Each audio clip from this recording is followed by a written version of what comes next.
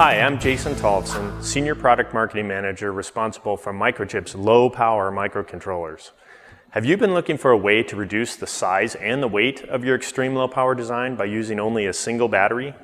And are you finding that coin cells do not last long enough or provide enough current to power the features in your design like RF? Microchip can help with the MCP 1640 family of single-cell synchronous boost converters. The MCP 1640 can be powered by a single fresh 1.5 volt battery or by a discharge battery outputting 0.7 volts. By boosting this voltage, the MCP 1640 outputs a stable regulated voltage. You can program this voltage to be 2 volts, 3 volts, 5 volts, or any voltage in between.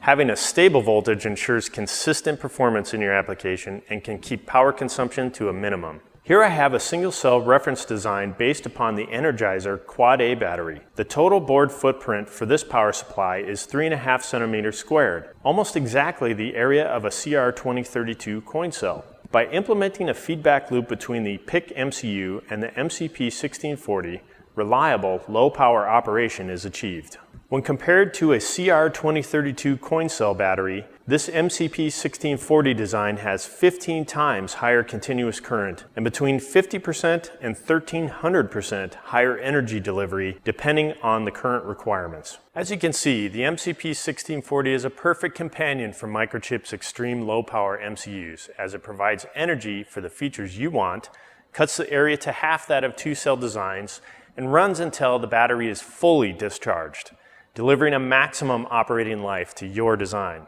You can find out more about this reference design and how to get one at microchip.com/MCP1640. To find out about Microchip's extreme low power microcontrollers, go to microchip.com/XLP.